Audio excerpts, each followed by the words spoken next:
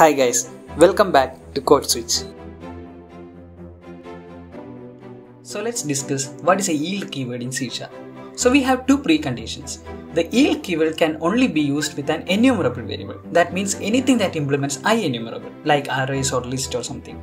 Also we can't have in, ref or out in the declaration. So if you don't know what that is, you can watch this video.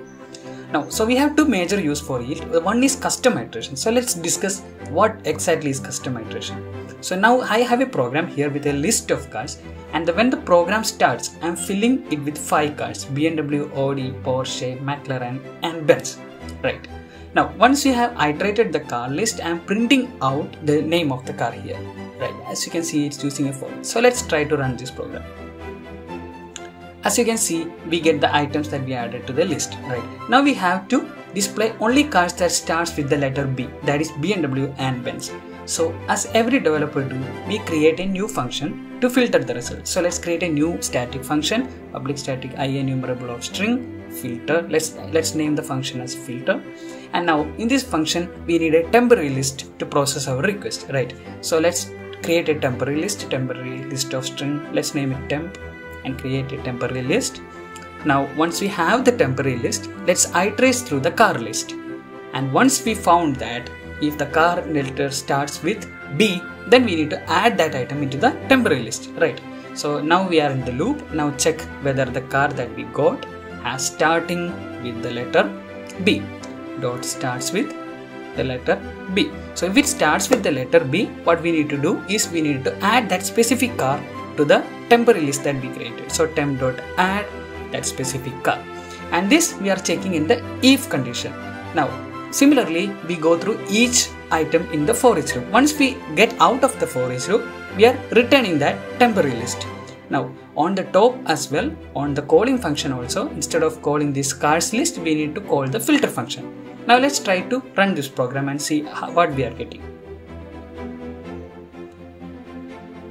Alright, as expected, we are getting the cars that start with B. But what's the problem here? Here if you look at here, we are using a separate list, a temporary list to do this. So how can we eliminate that? Let's remove this. Using the yield keyword here, instead of adding the temp item into the list, we can yield return this item. We can call yield return car, right?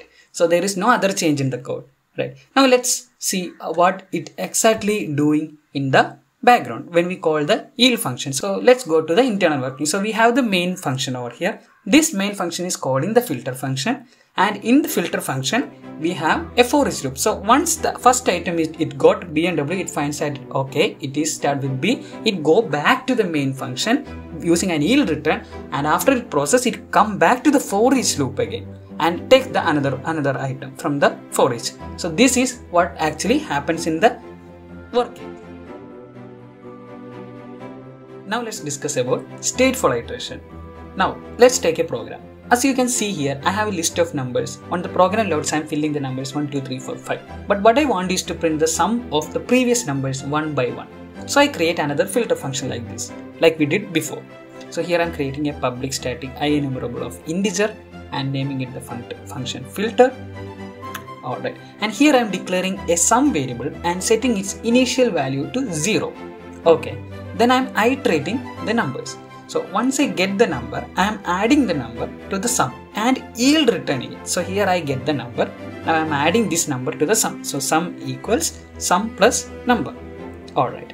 Now once I get the sum value, what I am doing is I am yield returning the item. Right. So let's call the yield return sum. Right. Now let's call this filter function over here and try to run the program. Let's put a debugger over here inside the function, inside the loop, and let's try to run the program.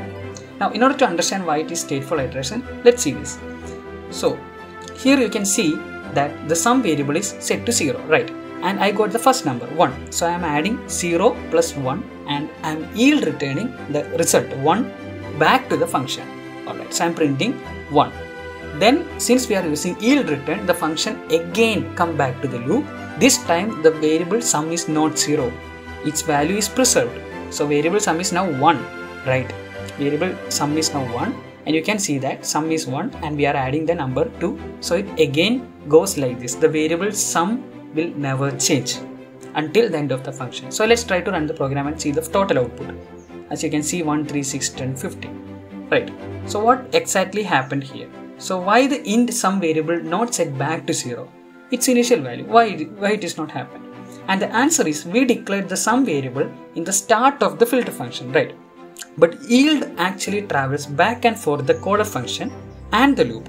It won't reinitialize the sum variable to 0 as the control resumes within the loop again and not again from the start of the function. It goes back from loop to the caller function and it didn't reinitialize the variable and didn't start from the start of the function. So that's what it is called stateful iteration.